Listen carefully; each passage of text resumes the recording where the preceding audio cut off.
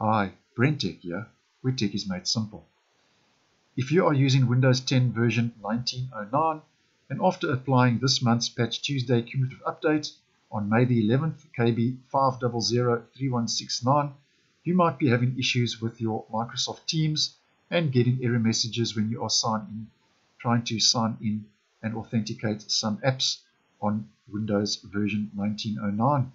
Now, after applying KB5003169, you might be unable to sign into some Microsoft apps like Microsoft Teams, OneDrive, and also Microsoft Outlook.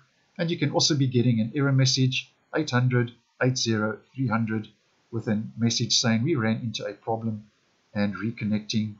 And this is when you are trying to authenticate and sign into these various apps.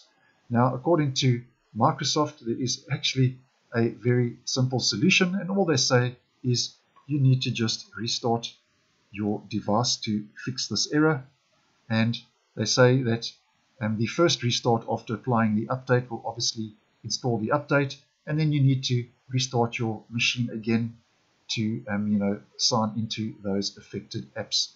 And if they also say that if this fails and it doesn't fix the problem, then for the time being you must switch over to the web versions of those different apps.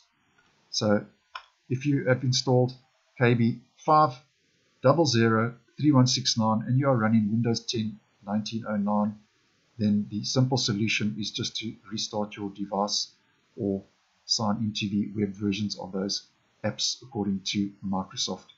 I hope you found this video useful. Once again, thanks for watching, and I will see you in the next one.